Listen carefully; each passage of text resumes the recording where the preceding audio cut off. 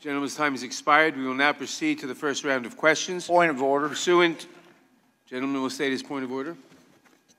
We've been told that counsel for the Democrats was a witness, and that's why he didn't have to comport with the rules of decorum. And now he's sitting up here. Gentleman will state a point of order. I've been a judge, and I know that you don't get to be a witness and a judge in the same case. That's my point of order. He should not be up here. It's not a point of order. Mr. Chairman, parliamentary inquiry. The gentleman is not recognized for parliamentary inquiry. Mr. Chairman, what is the gentleman is not recognized. The gentleman, Mr. Burke, has the time. We're going to ignore the rules and allow witnesses to ask the questions. Then how many other rules are you just going to disregard? Gentlemen will suspend.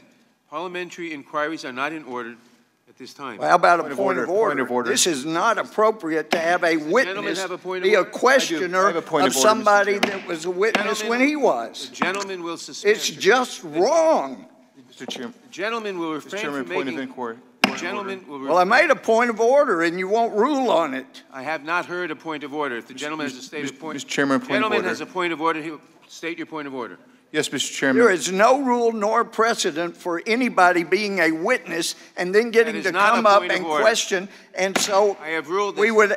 The point of order is he's inappropriate to be up here asking questions. That is not a point of order. He's here in accordance with Rule 6.6. How much money do you have to give to get to do that?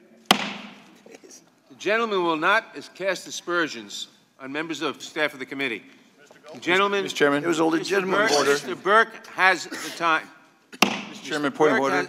Is Mr. Burke a member of the committee? Mr. Burke has the time.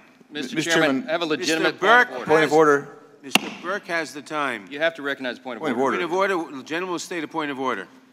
This gentleman is presenting his opinions as a witness. He's supposed to present the material facts in the report, not to appear for his opinions. Is that right or not?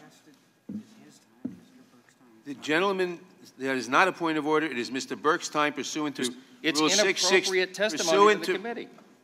It is. I have ruled. The gentleman has the time pursuant to Rule 660.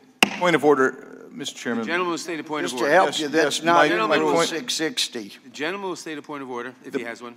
Yes, the point of order is this. We operate by rules. If there's nothing specifically in the rule permitting this, we go by precedent. It is unprecedented for a person to come and sit, who you've described as a witness, to then return to the bench and begin questioning. That is a point of order. The gentleman has stated... is that a point of order? Yes. That is not a point of order, but I will point out, it is not a cognizable point of order. I will point out that the gentleman has been designated by me to do this questioning pursuant to Rule 660, House Resolution 660, which is part of the rules of the House.